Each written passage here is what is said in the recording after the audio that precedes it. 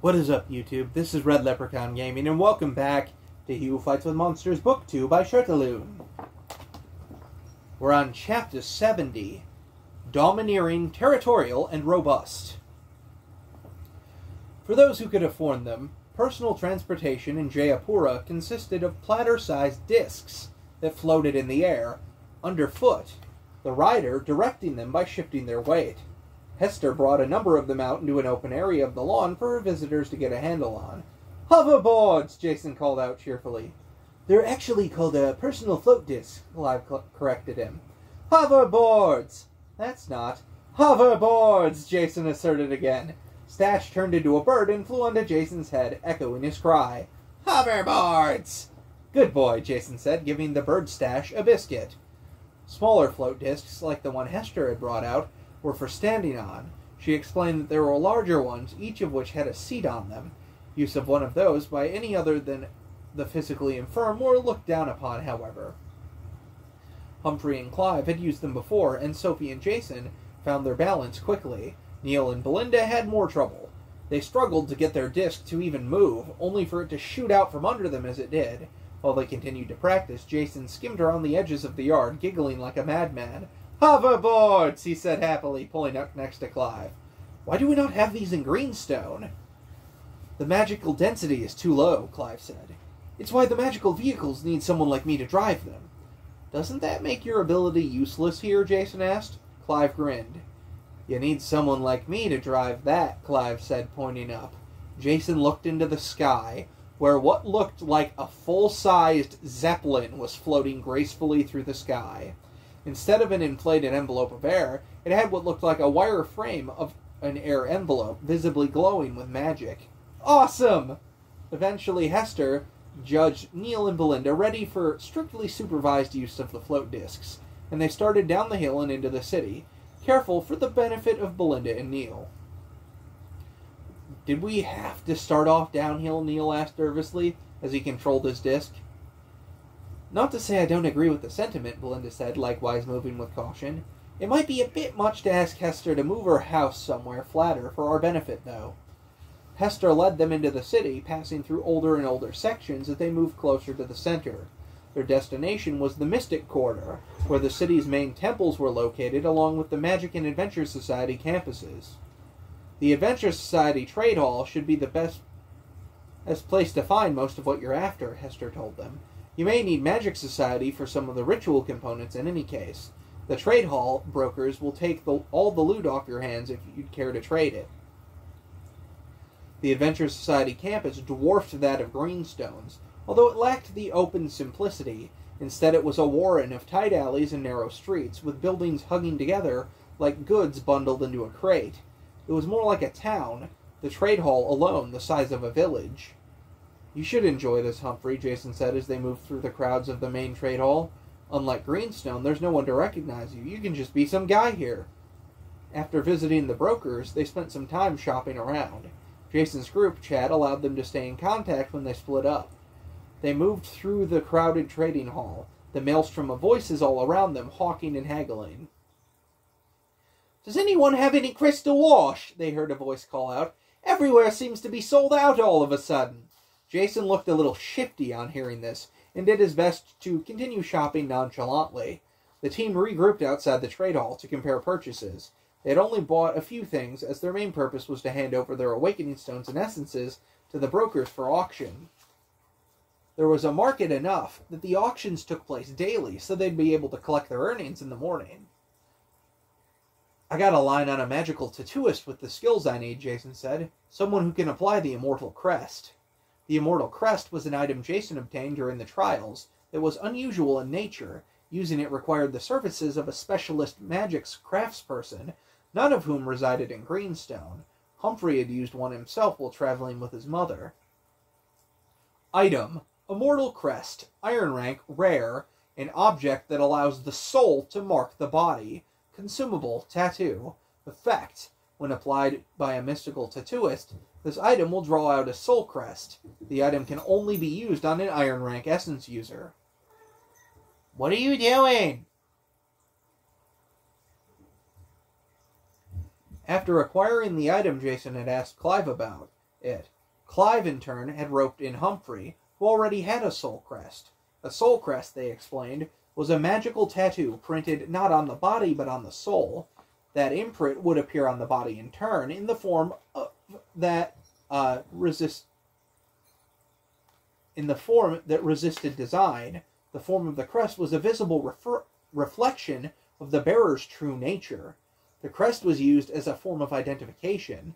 The unique imprint of the aura remained the same, even if the aura itself changed and the visible form of the crest with it. Impossible to track or falsify, though even with the strongest of magic, so long as there was a record of the imprint. It was a guaranteed proof of identity.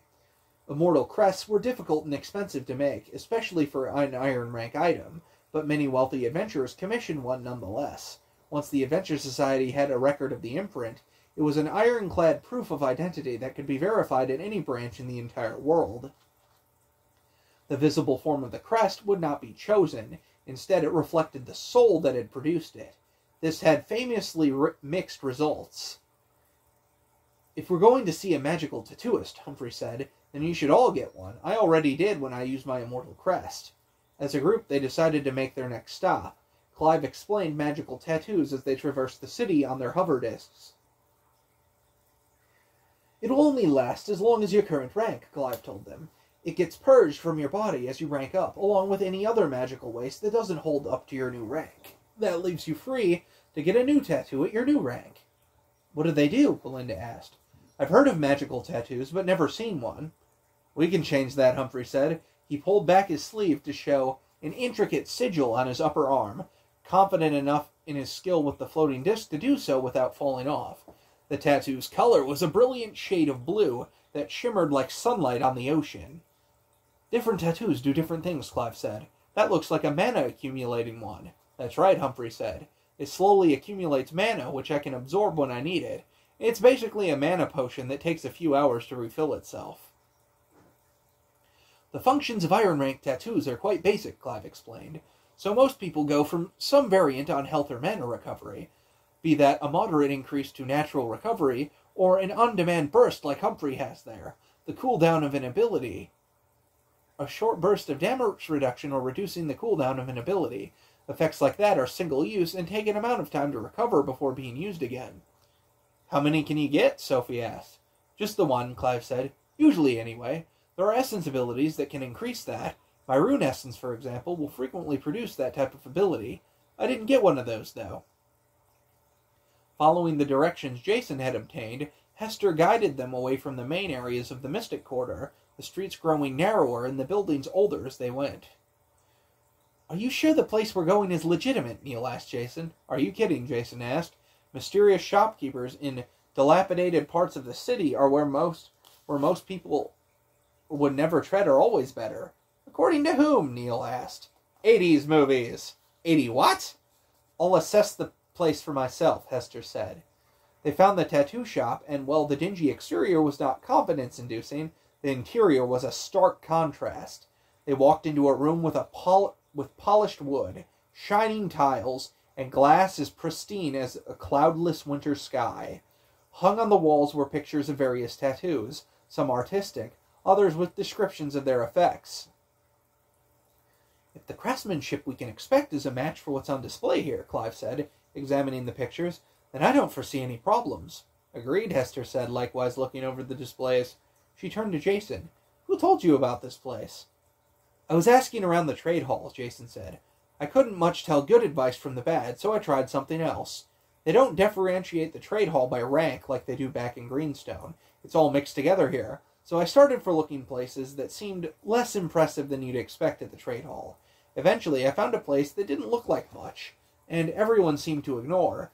But every single person I saw in there was a top-flight adventurer. It was all silver and gold rankers, the kind who have plain-looking gear that you can tell is actually the good stuff if you pay attention. So I went in, had a little chat, and the guy running it gave me a tip." "Just like that?" Sophie asked. "Well, I did have to promise to send Neil in for a special visit." "What?" Neil asked. "It'll be fine," Jason said. "They really liked the sound of a chunky elf. We should start by looking for a sailor suit soon, though, because finding one in your size might be tricky." "They? I think he had some mates he wanted to bring along. The more the merrier, right? You know, someone is going to tie you to a boulder and drop you in the ocean one day, Neil said. That's fine, Jason said. As it turns out, I don't need air to breathe. A wiry woman emerged from the back room. She looked older, but hale and weathered like a tree that had survived storm after storm. Jason was unable to detect any aura from her at all. I was wondering who was making a commotion in my shop, she said, looking them over. Not a lot of boisterous youths darken my door, accompanied by Hester Maralla, no less, the lady from the house on the hill. Are you still following that Bahadira boy around? She asked. You know Amir? Hester asked. No, might be a strong word, the woman said. We crossed paths when he was still a precious boy. Good to hear he took up treasure hunting, because he was only a so-so adventurer. That couple he ran with, though, now they knew their business. The sneaky one, too. Gabrielle and Arabella Ramore, Jason said. We'll be seeing them soon if you'd like to pass on a greeting. Oh, they don't want to hear from some old shopkeeper, she said. Who is it that sent you my way? The man selling magic lamps in the trade hall. And you were the one who got it out of him, she asked. He probably saw you were an outworlder and got all excitable, the damn coot. I'm Jason Asarno. May I have your name? Tilly is good enough. You didn't come here for just tattoos, Jason Asarno. You get them plenty of places, cheaper and easier. Jason took out a plain metal plate and handed it over. Immortal crest, Tilly said, turning it over in her hands. Who made this? Me, kind of, Jason said. Looting ability of sorts. Of weird sorts to produce something like this. All right, I can get you sorted out once we've settled the matter of price. And that is? Jason asked. Is the chunky elf in the sailor suit on the table? Jason blinked in surprise, then burst out laughing. God's damn you, Asarno, Neil said. The price is money, of course, Tilly said with a twinkle in her eye. It's a tattoo shop. It'll be a wheelbarrow full of coins for an immortal crest in a day or two to get the things ready. Once today's auctions have gone through, we'll have wheelbarrows of cash to spare, Jason said. In the meantime, we'll get some enchanted tattoos. Tilly took them back into a workroom with a big chair that looked like it came from the office of a really scary dentist. On a table next to it were laid out a series of very large needles, pots of oils, unguents, and powders. More jars and pots were crammed together on shelves lining the walls with no visible organizational system. Light poured from the large skylight over their heads. You first, Tilly said to Humphrey. Shirt off. I already have a tattoo, Humphrey said. I don't care, she said. I want to look at that soul crest. The price of me doing one for your friend. Humphrey tugged his shirt off, revealing his impressive physique. Damn, Humphrey, Jason said. I didn't realize you waxed your chest. I don't wax my chest. You do seem oddly hairless, Belinda said. Do you get that hair removal cream from Jory? No. I think he has some kind of magic crystal he uses for shaving, Jason said. Will you please stop talking about my chest hair? You don't have any chest hair, Belinda said. That's kind of the whole point. Stop gabbing and turn around, Tilly told Humphrey, who was clearly relieved to do so. Humphrey revealed a startling image on his back. A rainbow-colored dragon on a great sand-colored shield. The dragon's scales glimmered in the light, making it seem like a living thing. Whoever drew this knew their business, Tilly assessed. This is the Vitesse style. Was it Kiplinson? You can tell that just by looking at it, Humphrey said. I thought the image was determined by the soul. It is, Tilly said. It's shaped by the artist that drew out your soul, though. Kiplinson was a good choice, but he doesn't work for just anyone. You must have good family connections. His mom's kind of a big deal, Jason said. Lucky for some, Tilly said. You next, Asarno. I need to know what I'm dealing with to make the right preparations. Shirt off. Jason looked at Humphrey and self-consciously removed his shirt. Jason's body was as fit as it had ever been, but still looked flabby and meager next to Humphrey. How is that fair, Jason said. You look like some famous sculpture brought to life by a witch to steal my girlfriend. You don't have a girlfriend, Humphrey said. Rub it in, why don't you? Tilly shoved Jason around and prodded at his back with her wizened fingers. You shouldn't get anything too embarrassing as a crest. You wouldn't believe the number of sheltered young idiots that get an immortal crest and aren't happy when it reveals who they truly are. Which yours will do, make no mistake. If you don't think you can handle seeing your true nature, then I'd stop here. It is what it is, Jason said. Worst case, shirts are a thing. Interesting aura, Tilly said, continuing to ply Jason's back. Domineering and territorial. Robust, especially for your rank. Something else, too. Are you some kind of priest? The whole team laughed. He's definitely not, Neil said. If anything, he's the exact opposite. Then it's a little odd to find a touch of the divine on you. I've been touched by the gods, all right, Jason said. They're quite handsy once you get to know them. And that's the end of Chapter 70. I'll see you guys in the next video. Until then, have fun, guys.